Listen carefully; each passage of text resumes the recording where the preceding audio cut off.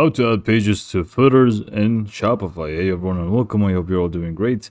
In this video I will show you step by step how we can achieve this. Now this is actually going to be very simple, and basically all we're going to be doing is, we have a footer in Shopify and we want to basically add pages to it. So this way people can navigate between pages easily even through the footer. So like I said, I will take you step by step on how to do so. So the first thing is that obviously you want to go to your Shopify admin. From here, you just want to go to your online store and then just go to pages. Once you go to pages here, you can just go ahead and create the pages that you want to add. So just go ahead and make sure you have, a few pages ready for you to put in the actual footer. So just go to pages, create them, and we are set.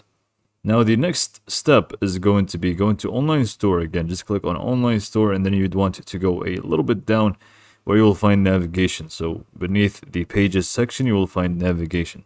So you want to click on that, and then from here you just want to go ahead and click on add menu. And then from add menu you would want to just go ahead and name it whatever you want. So in this case I'm just going to name it footer pages. And then we can just go ahead and add some menu items. So you just want to add the pages that you want to be visible in there and also the names of it. So I have two different pages here that I have ready, which is test page. And then you would want to click on the search or paste a link right here. Click on pages, and then you would want to link it to the proper page. So in this case, it's just test page.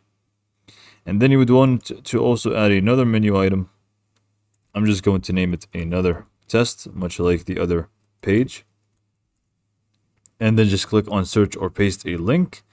Go to pages and connect it to that one. And I also have contact, so I'm just going to add that one as well. So add menu item, contact, and then again, you would want to click here, click on pages and locate that page. Click on add and you're pretty much good to go. You just need to click on save menu. So once you saved this menu, last step here is actually going to be applying this menu to our footer. So you just want to go ahead and click on online store, go to themes, and then you would want to click on customize. And let's just wait for it to open up so we can add it to our footer. So you would want to scroll down so we can see the preview, and then you would want to click on this arrow right next to the footer on the left panel here. So just go and click on the arrow and it's just going to show you add block right beneath the footer. And that you just want to click on add block, and then you'd want to click on menu. Once that's open here for us, you just want to click on it, which should be named quick links by default. And then here in the menu item, you would want to click on change menu, and then you would want to select the menu that we just created. And as you can see now, we have different pages that people can view in the actual footer menu. So if someone clicks on that, it's just going to take them to the test page and so on. So this is pretty much all for this video. Hopefully you found it to be helpful, and thanks for watching.